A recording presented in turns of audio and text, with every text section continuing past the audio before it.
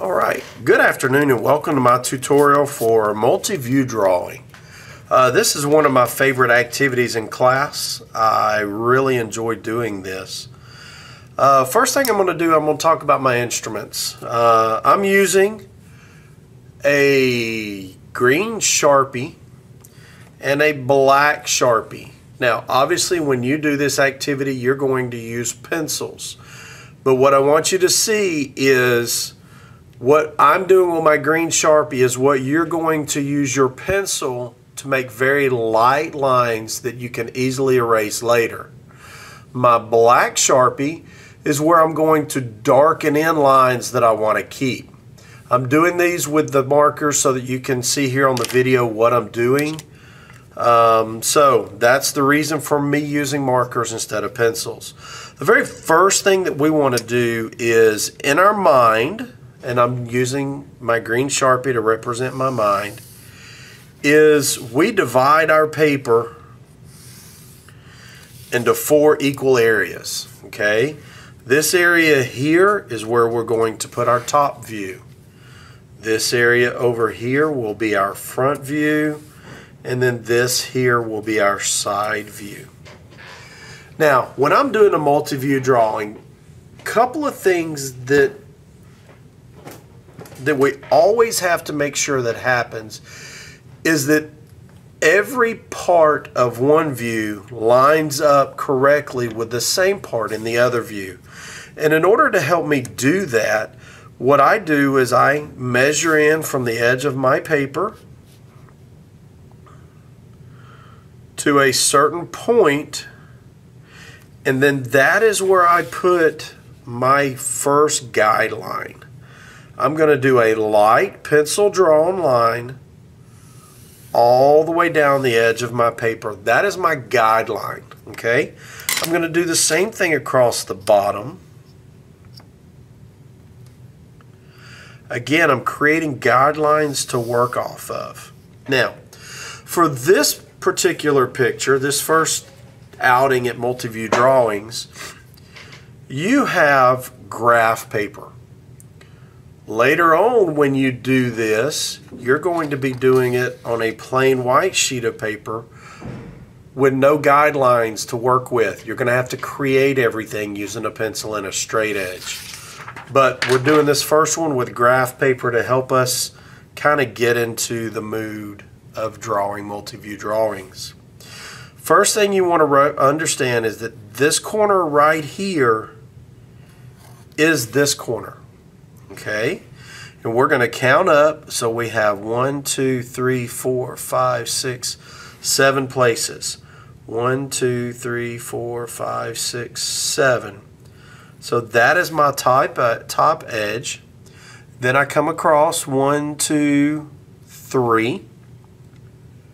So I'm there. Then I come down 1, 2, 3, 4, 5.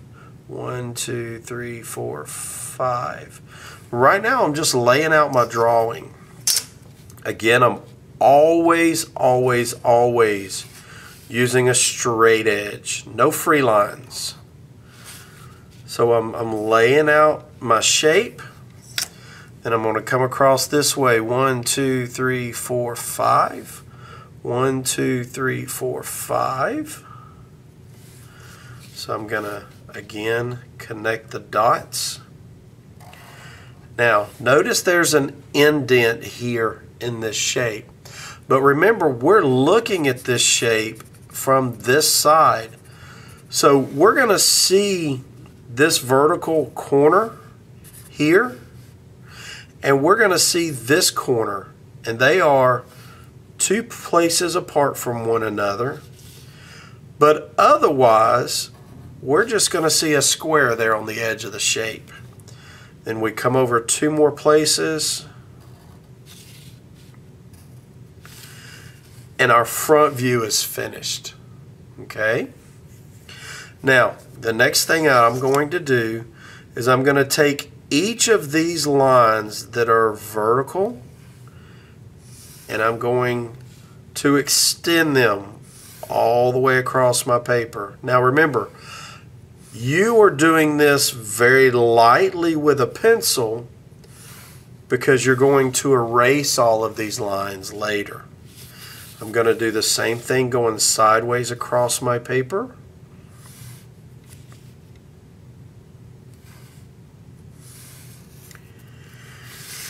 And at this point, I've connected everything. Okay? So, we've got all of these lines. Now, I'm going to go up and I'm going to do my top view next. What I need to do first is just pick a spot and start drawing. I kind of came up 3 dots, 3 places here. So I'm going to come up 3 places and start right there. Now, one good thing is that the length of my shape was determined by my bottom piece. Okay? So now we've got to find our width. So we're going to go 1, 2, 3, 4, 5, 6 places. 1, 2, 3, 4, 5, 6 places. And then again, we're going to come all the way across. Now, I realize there's the gap here, and we're going to cut that out in just a second. We're going to actually come in 2 places and then come across with another line. Now, at this point, we have everything we need for our top line completed. Okay?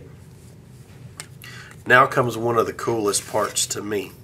What we're going to do is we're going to go to our center part of our paper, and we're going to put a 45-degree line across this section. We're going to bring this line over. Everything that is now horizontal on our paper, we want to bring to this line.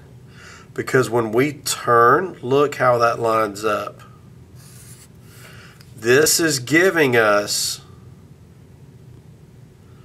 our marks. This one's off a little bit, but this is giving us, for the most part, our marks to where our side shape should be.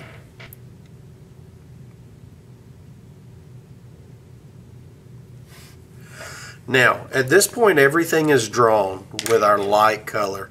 So now we're going to come back and we're going to color in our lines and start erasing what we don't need. Now, remember, first thing that you want to do is be very careful. Now, I will give you another trick as well. Depending on if you're left or right-handed, whichever hand you write with, start with your ruler on that side of the paper so that when you draw out your lines, you're sliding your ruler away from what you've drawn, not over what you've drawn. Does that make sense? Draw your line, slide your ruler away to go to the next line. So there's that piece. Same thing here on the bottom. I'm going to start drawing in my shape. I'm hoping you can see these black lines over the green to get an understanding of what I've done here.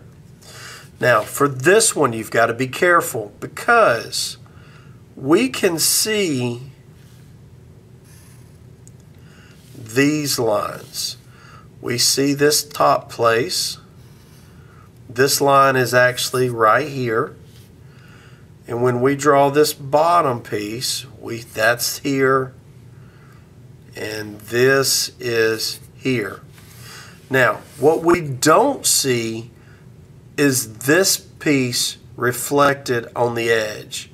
But what you've got to do is come over. We know it comes in 2 places, and we know it's marked.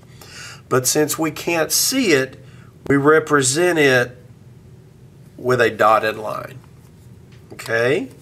So at this point, you start erasing all of your light pencil marks, and what you end up with is a clean copy of your multi-view drawing on a plain white sheet of paper. Good luck with yours.